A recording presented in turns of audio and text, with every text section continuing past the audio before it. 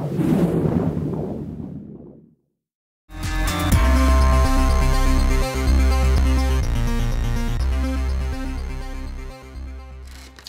of newspaper or newsprint on the table just to kind of protect bit of fabric, okay, and your stencil. I've just cut it down a wee bit so it fits onto the fabric, right? Masking tape pre-cut, so make life easy for yourself, okay? Just so that to position this in place. Right, stenciling brushes, there's two different thicknesses. Obviously, if you're doing something that's quite detailed, right, use the smaller one. Bigger areas, you can afford to use the bigger one, right? We're just going to be doing it in black because I'll keep the other colours, because black will not use a lot of, right? Just a bit like paint, you tend to not use a lot of it, right? So right down. So what you're wanting to do is you want to kind of dab this on paper towel first, because you're not wanting it too wet or watery, and it's called stippling it on. So you're kind of bouncing the brush along your design. Okay, you're not pushing the paint underneath your cuts, because then you wouldn't get a sharp effect. So you're bouncing your brush along using this technique. Alright, so you're hitting it off the table with my paint. So I'm not dipping my paint straight back into that, you know, big pool of paint there. I'm kind of using up the excess around, so I'm bouncing it off around my edges all the way around, and just build it up gradually. And you can see by doing that you could probably start to, you know, blend other colours in as well, you know, for developing this further down the line if you wanted to. So just keep it going round. Obviously the more you go over it, then just take the excess off if you need to.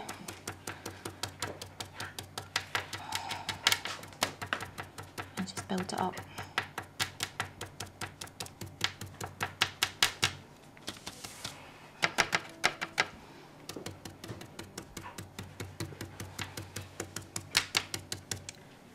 That is quite physical, okay? Textile designers, a lot of the arts and crafts, there is build up your muscles in your arms doing certain things in art and design. They actually have to get in there to get done, because remember, paint dries, doesn't it? It can dry quite quickly. You want to be working quite fast.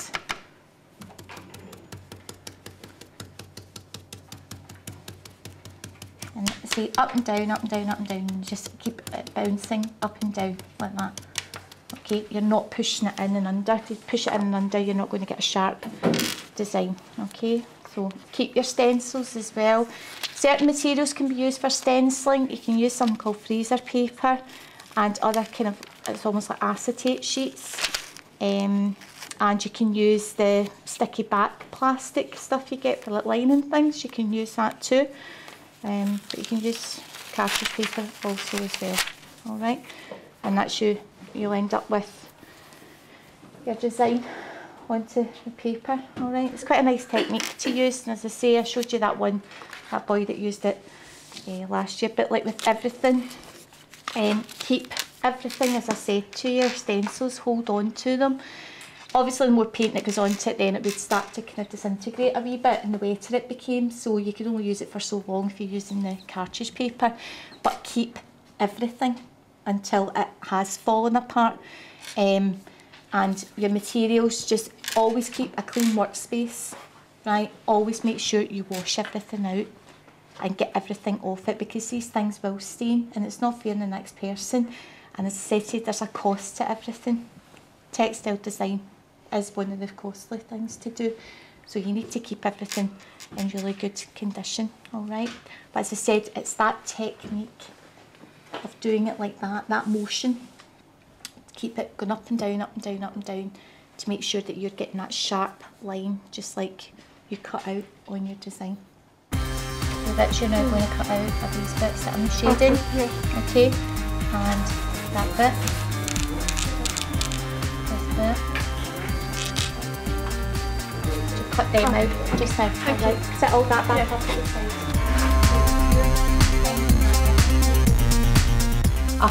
Yep, so, or exaggerate it, make these bits more dramatic and bigger so that it's more manageable to cut. Yep, and that bit could have been rounded, couldn't it? Or the same. They could have just been much bigger and easier to do. So what to do is keep that, right? But I would just do this kind of thing, you know, make them more dramatic so it's easier for you to get into. Right? Thank you. This is my one for my screen printing one though, so. And then I've got all of them finished.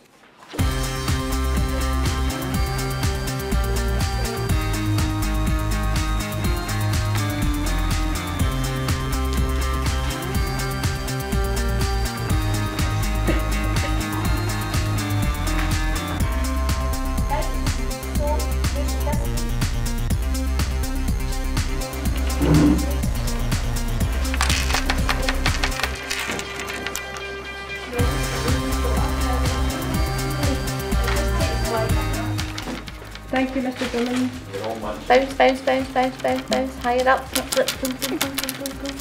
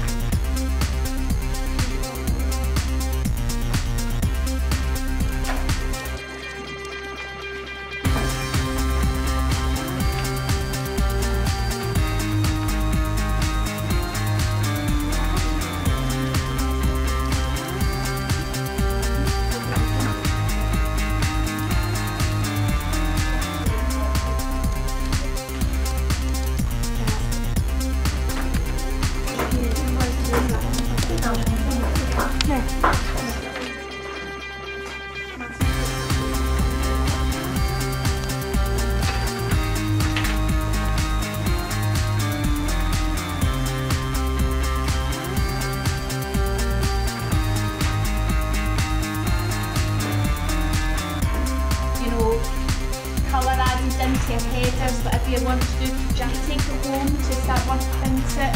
That's what you're doing.